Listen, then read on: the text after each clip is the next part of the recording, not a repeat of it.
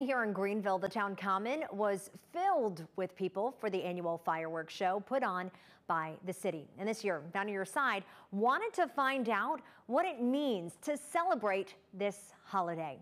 Now, Your Side's Davis Supis was at the show today, and he's joining us now live in the studio. So, Davis, happy 4th of July. Happy 4th of July to you as well, Courtney. And it was a great day out there today. It's a phrase we say to celebrate our independence. This holiday comes at a time where there seems to be an overwhelming number of reasons not to celebrate.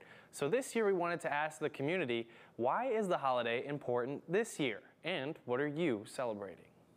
Happy 4th of July!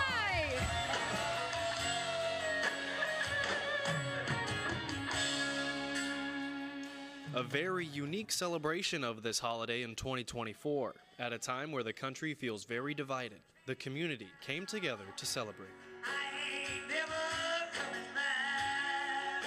Coming over here and seeing how everyone just comes together for the 4th of July, even with all the craziness going on, it's just very special to me, and I love to see it. It's a bit of everything. It's a time to get together, celebrate with friends and family, and just have a good time. People reflecting on themselves as the fireworks reflect by the water of the town common.